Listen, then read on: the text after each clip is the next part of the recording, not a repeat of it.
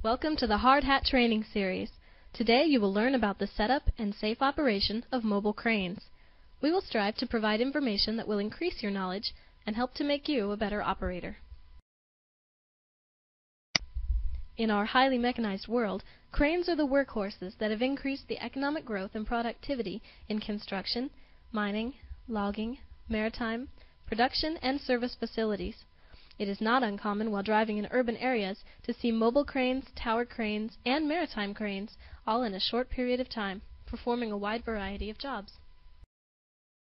Mobile cranes are versatile machines that can be used for many job applications, from loading and unloading materials to placing those materials or personnel up to heights hundreds of feet high. Many are mounted on truck beds and can move between job sites at highway speeds, carrying payloads in excess of 15,000 pounds. Mobile cranes come in all sizes, from large all-terrain cranes used to lift loads in excess of 75 tons to small-capacity utility truck cranes used for lifting much smaller loads. Training is needed to ensure safe operation and productivity.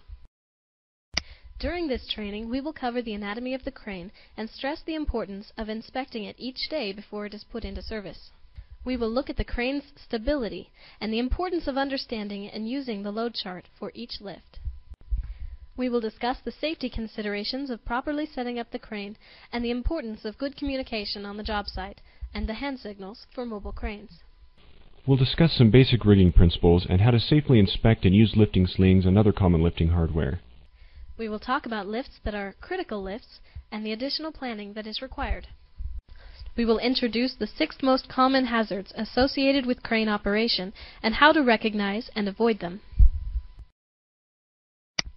Upon completion of this training, you should be familiar with the types of mobile cranes used by your company, have an increased knowledge of how to set up and safely operate them, and be able to recognize the common hazards that surround their use.